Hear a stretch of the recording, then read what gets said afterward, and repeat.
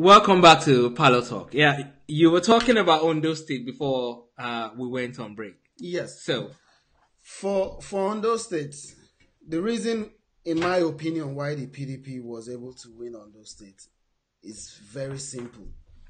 You have infighting in the APC, in the sense that the current state governor, being a member of the APC, is a new governor trying to build a structure for himself. But within his party, he has resistance. And the only thing he could do was to go outside the party to sponsor his candidates for various positions. So you can find out that there was no unity in the ruling party. but why you're saying that, that's not only in Ondo State. It happened in Imo State. It happened in Ogun State. So that seems to be what's going on with APC governors. They want control. The National Working Committee wants control as well. So it's left for the opposition in that situation to exploit that division. So why was it not exploited in Imo and Ogun State? It was exploited in Imo. How many seats did the APC win? No, we talk. I'm focusing on the presidential election now. I'm not saying that because this whole conversation stems from the fact that Yomi talked about Ondo State, yes, and how APC has not been able to secure Ondo State. I think Ondo State is the only state in the Southwest that did they win Ondo State? Yeah, PDP won Ondo State. PDP won Ondo State. Yeah. PDP won Ondo State, yeah. So, yeah. Anoyo? Yes. But for Ondo State, it is simple. Akeredolu is not that much of a force to reckon with. You think? In my opinion. Yeah, but I think because we all know how he got there. Yeah, before I lose my train of thought. With regard what you said about Ondo State, I think it's just a question of. It's not a question of because there's infighting in the party. There are lots of states. There are few states where APC are having the same problem.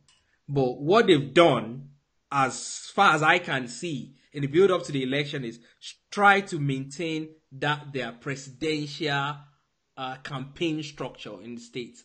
Like, when you go to Imo State, despite everything that was happening, despite the embarrassment between Hope Uzodinma and Nwosu, even almost between Adams Oshiomhole and Buhari on stage, while they were talking about the candidates, they still reasonably maintained allegiance to Muhammadu as the president. And whether Okorocha had his candidates in AAC and Amoson had his candidates in APM, they made sure that their focus for the presidential election was definitely Muhammadu Buhari, and all machinery went towards that.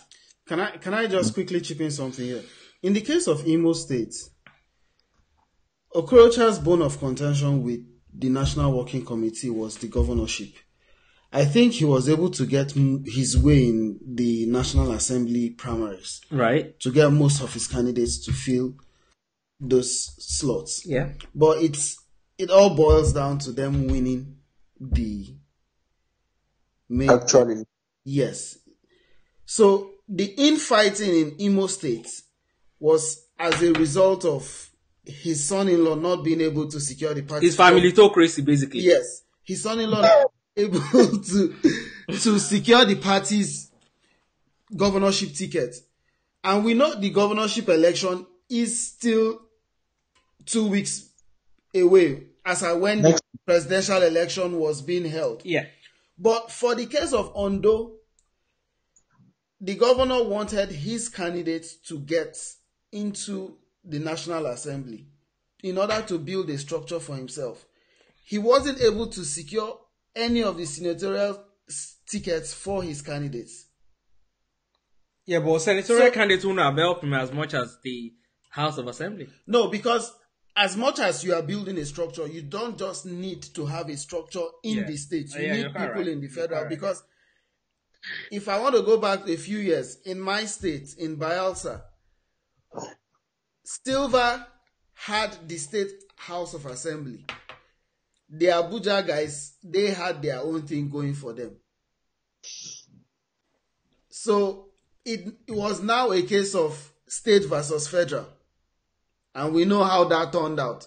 So this is more like Akredolo wanting to have a structure both in the state and at the federal level as well.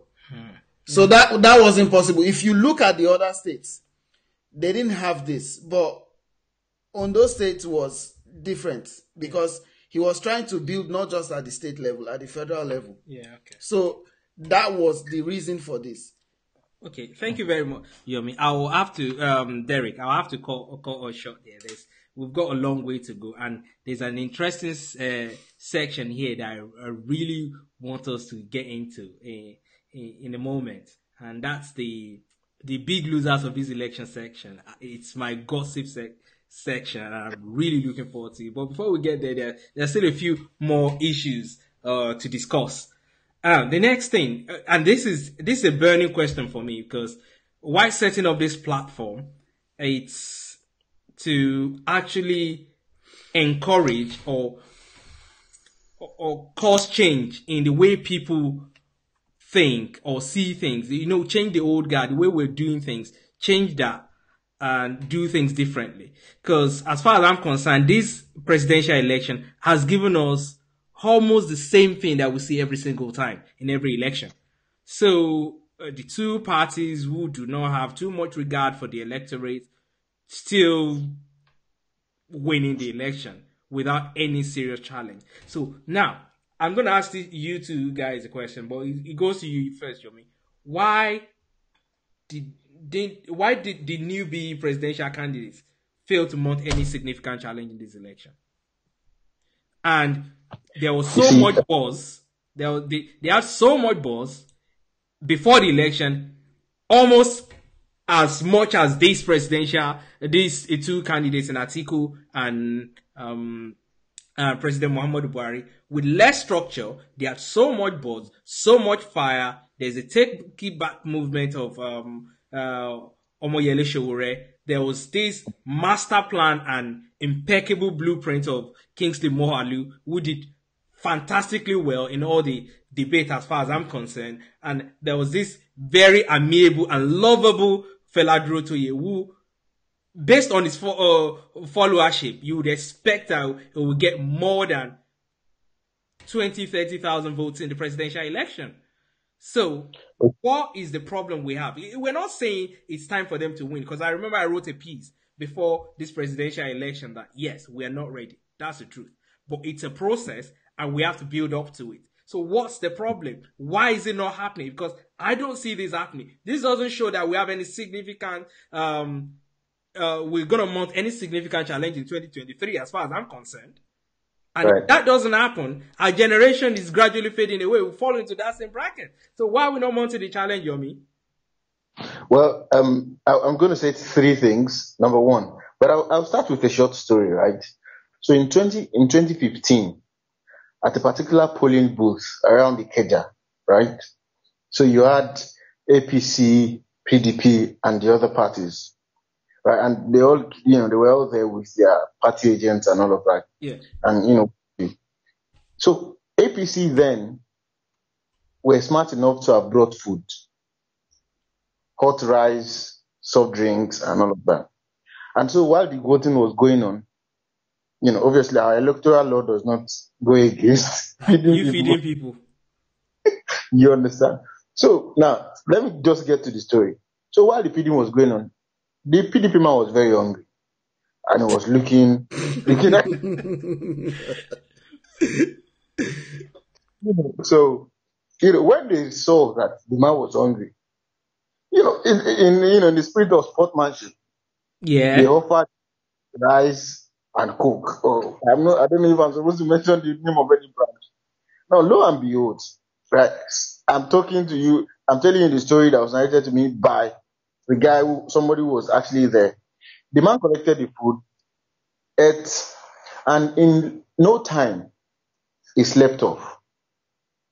Goodness. And then, obviously, the man needed comfort and he got comfort. Now, the reason I've shared that story, as funny as it is quite sad, is that now that is the party agent of a political party Right. who was there, but somehow food was enough to get him to misbehave and go against the normal dictates or the expectations of his political party. Now imagine when you don't even have any party agent at all. Yeah. Because don't forget, and I'm talking about structure.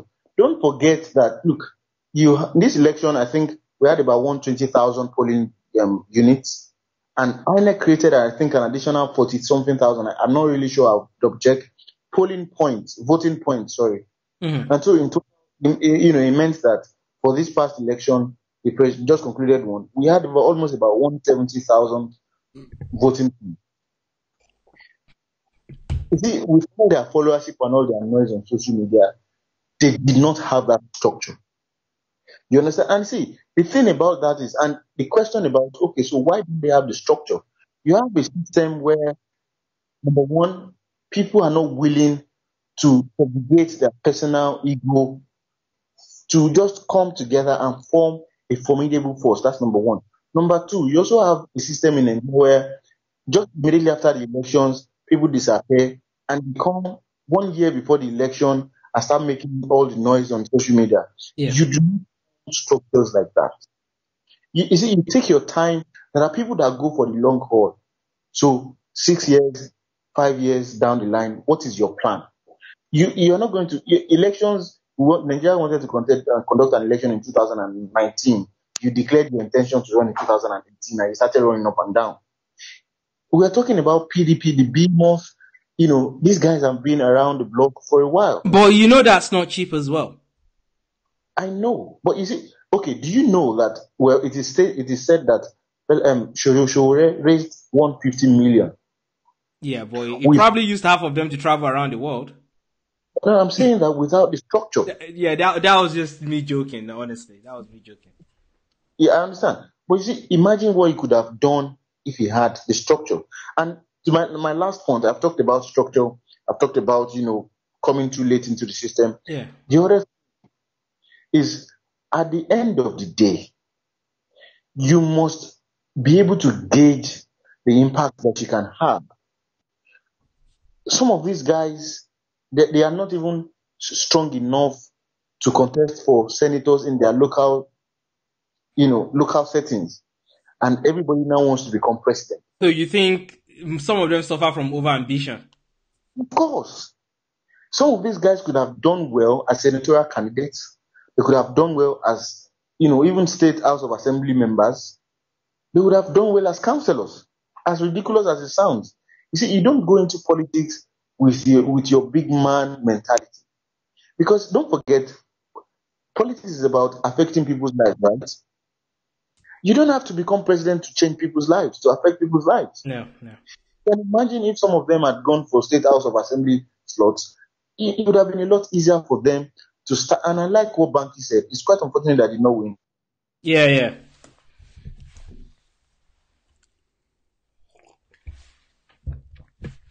One local community at a time.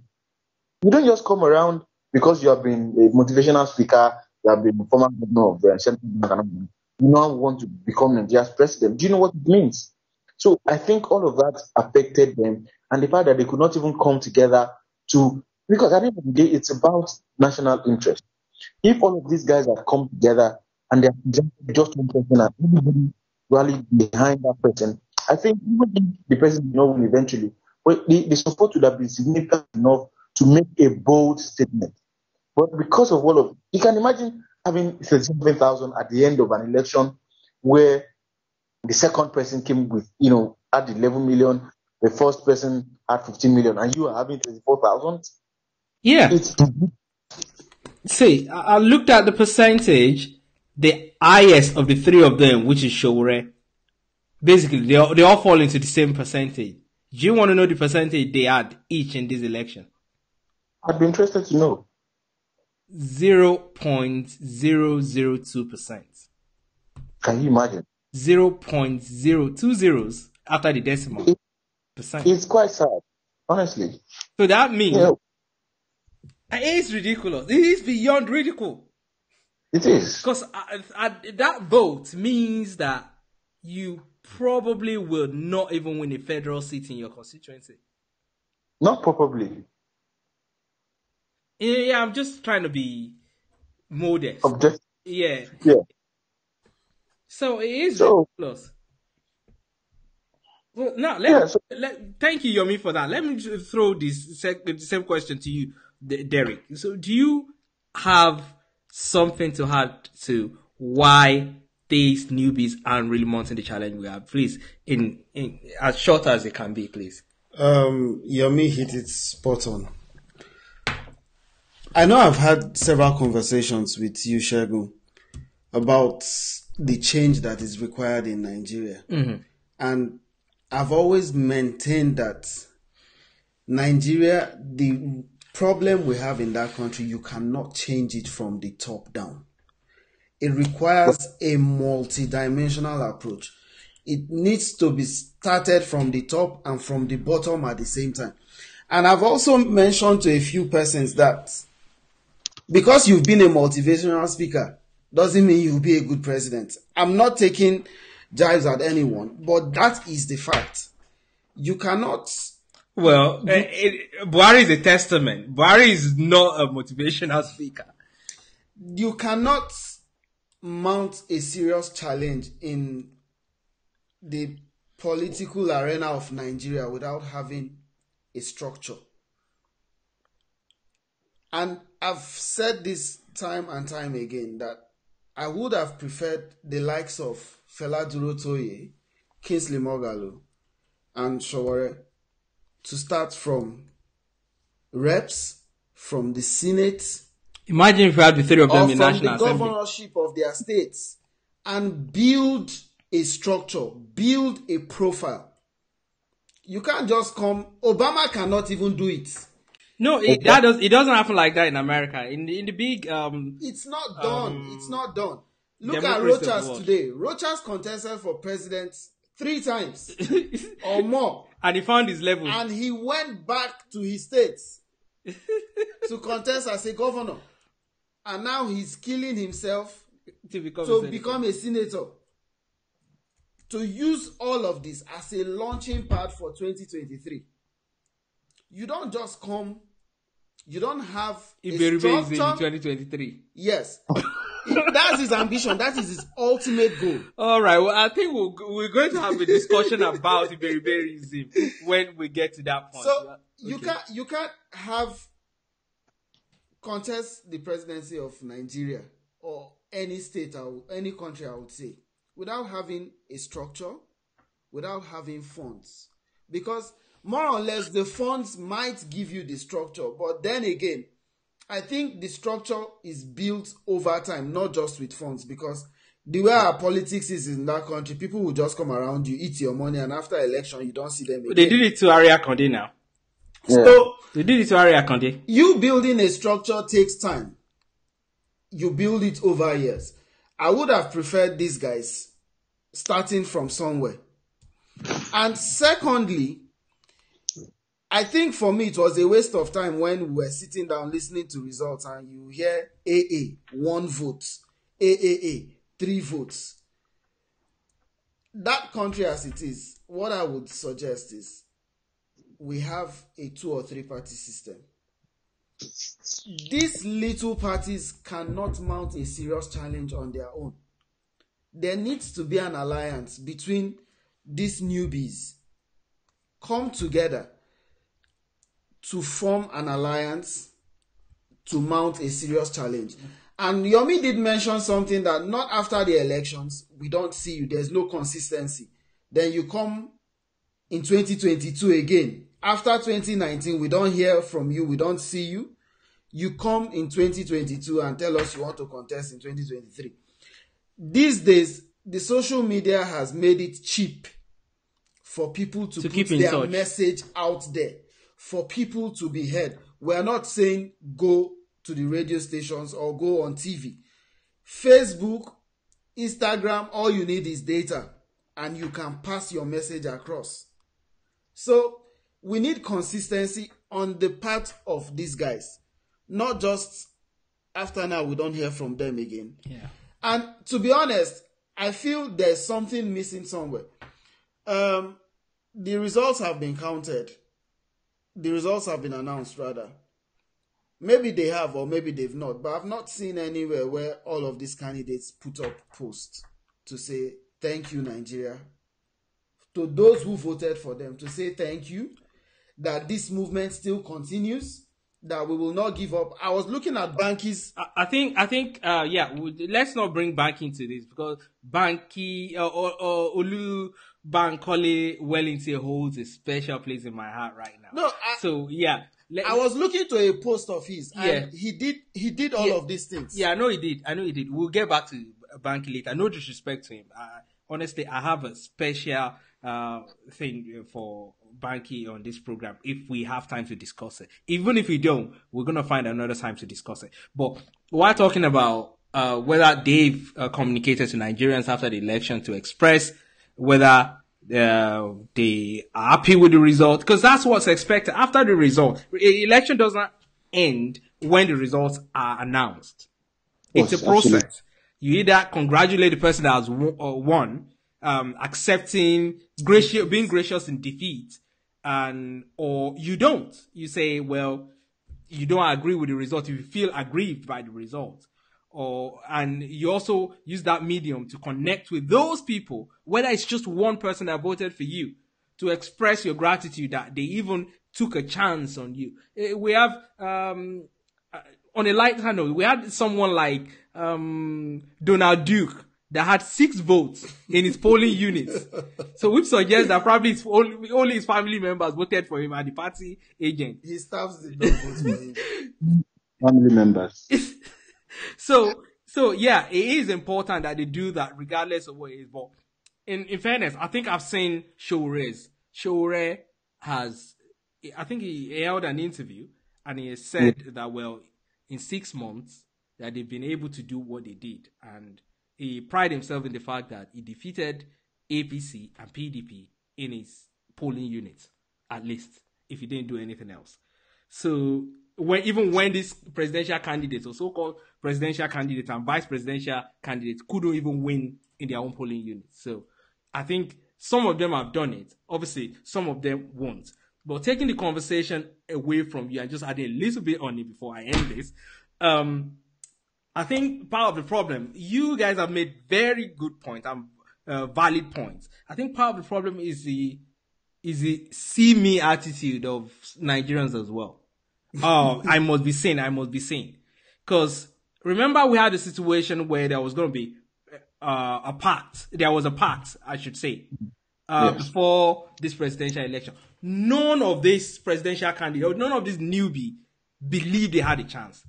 In their heart, deep down in their heart, I don't think any of them would come out or in the comfort of their house would say, oh, I think I have a chance to actually defeat PDP or APC, even without rigging. Because they are, like you said, the problem of Nigeria is multidimensional. To actually cascade your message down to the people, it's beyond Twitter and Facebook. It's beyond even having people in 120,000 polling units. It's beyond having money to actually buy voters.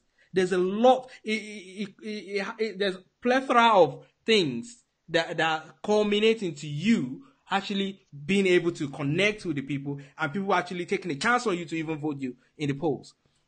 So we've got these people who, because of their selfishness, self-centeredness, ego, could not even form a basic alliance. That we had a coalition of over 40 parties in Nigeria, genuine or otherwise, and 4 candidates could not even agree that, okay, for a better Nigeria, one of us should lead. I don't see anything wrong. I don't think, no disrespect to Kingsley Moghalu's profile, I don't see any reason why Kingsley cannot be a Minister of Finance or a secretary to the federal government, or a vice president for that matter. I don't see why the buck has to stop at him being the president.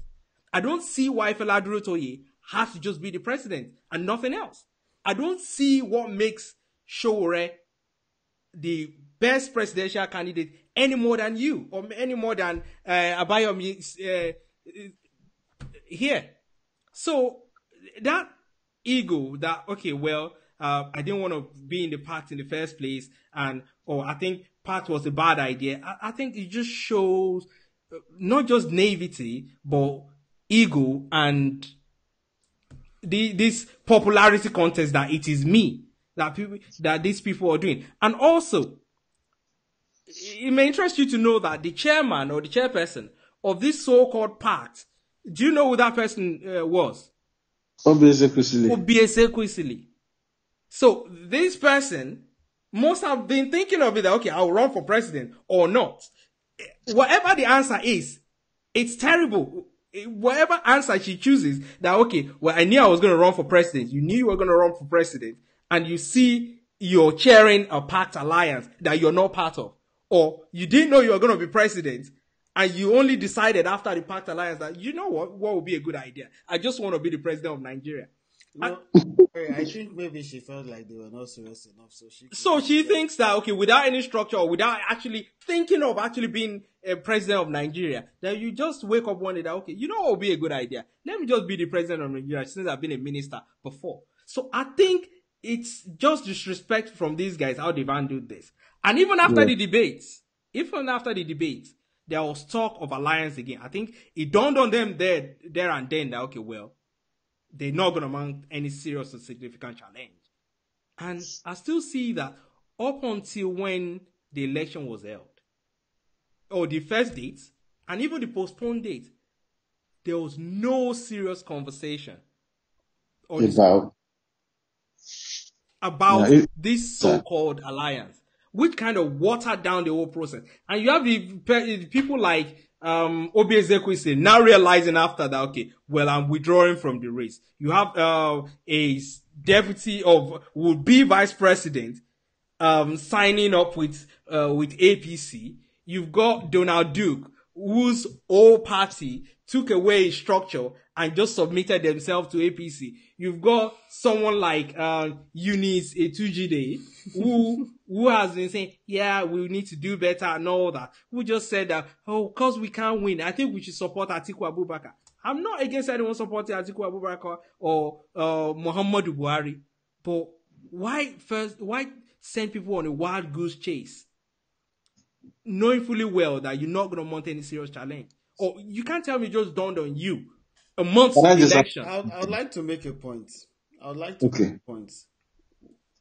And to be honest, one of the reasons why these guys didn't make any serious challenge, let's be realistic with ourselves. We as Nigerians, we are not ready for a change. Yeah, we've said that. But that notwithstanding, we are not ready. When I say we are not ready, Bayo, not ready, we cannot be complaining day in, day out. And at the end of the day, the difference between the first and the second to the other parties is immense. Yeah. There's what they call protest votes. Yeah. If we want to change, fine. I don't know anybody. I don't know any of the candidates, but I'm not voting for PDP and I'm not voting for APC.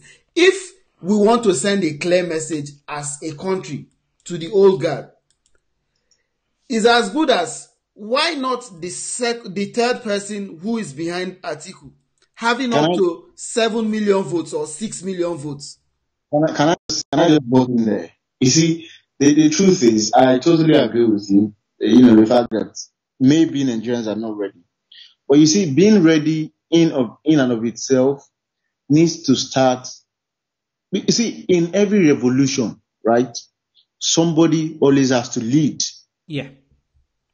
And you see, where there is no leadership, ultimately the revolution crumbles. It crumbles. So let me now put it back to you. So the Nigerians who are not ready, even if a lot of people want. Okay, I know a lot of people who Want were something ready. different. Exactly. But at the end of the day, they just said, you know what? If these guys are unable to make a pact as simple as a pact, As simple as a like fact, how do you expect them to manage 250 ethnic groups, 6 geopolitical zones, 3 for major that, languages, and 200 for that million people? exactly. You see, for that pact, we had over, I think, about 17 presidential candidates. And so, if you see, because you see, what you send to the people, the perception you allow people form about you matters a lot. And so, if they could not make anything out of that pact, then they don't have any right to expect Nigerians To to actually waste. vote, to waste their time on them. Because the impression I got is that these guys are not serious. And That's the Nigerians are same not. impression. Because I see, at the end of the day, look, I keep saying that Nigerians are just like any other, they are just like people of any other country in the world. Macron came, sold his idea, was able to get top shots of certain, sections in the country behind him. He got some guy who had been an environmental activist for a while. People bought into his climate change agenda. They bought into all of. At the end of the day, he was able to win that election. But these guys, okay, I mean, there was a time that I remember myself and Sheikh, we analyzed the debate and all of that. If you even interrogate the content of their so-called policy positions on some issues, you can even find a lot of faults in their arguments. Do you understand? So for me, I think, I was saying to somebody, and let me just wrap this up. I was saying to someone that, you know what, maybe some people, and it can even start from us, it can start from anybody. Maybe some people need to come together as a group and say, you know what, we're not contesting for president, we're not doing anything, but as concerned youths whose lives are at stake, we would hold these things down for the next 3 years. And at the end of the day, we would shortlist 5 top Nigerians and do like an informal referendum. Get the people to say, just throw an open question. Okay, of these 5 candidates, who do you think? It could be by text, it could be by anything. Do a massive campaign and then choose based on the informal referendum, based on the result of the informal referendum, and approach those people and say, well, this is what we have done. We have considered you. Nigerians are ready to vote for you. Can you please come and run? Because it seems to me that all these guys who are coming out, they are just like Shegun rightly pointed out. It's just a case of, okay, let me just say this. Right while the votes were being collated, while the results were being announced, one man stood up and said, as a former presidential candidate, even while the results had not been announced, the INEC chairman had to caution him that while these results are still being counted and collated, you still remain a presidential candidate. Yeah. The moment you declare to run as a presidential candidate of a party, I think the DSS is supposed to give you some SSS guides. There's a particular presidential candidate that by the time they gave him I think they give them 2 or 3, I'm not sure. He did not even have a car to put them. No driver, because they're not going to drive you. The DSS people are not expected to drive you. Mm-hmm. He was driving them and the man was looking like an Uber driver carrying the SSS people that were appointed to guard him. So these guys are not ready. And I'm talking, it's so unfortunate because this could have been the best time for us as a nation to make a lasting, impact in terms of we want these guys to know that we're tired. But they just bungled that opportunity. And it's quite unfortunate and it's painful. It is painful. And let's hope things change. Between now, we've got 4 years to see things turn around. Because that you're in Beribaism, we don't want people like that coming near power again. But that is his calculation, because there's this just telling you. There's this talk about the presidency moving to the south. I'm just telling you, there's nothing like Beribaism. And he's trying to position himself. He can position himself in the goalpost or in the toilets. I don't care. Beribaism, I should say, that is just my opinion. I'm not voicing any political opinion of any group or whatever. It's just my own opinion. So yeah, we'll take a break here at this point, and we'll resume when we get back. Don't go anywhere.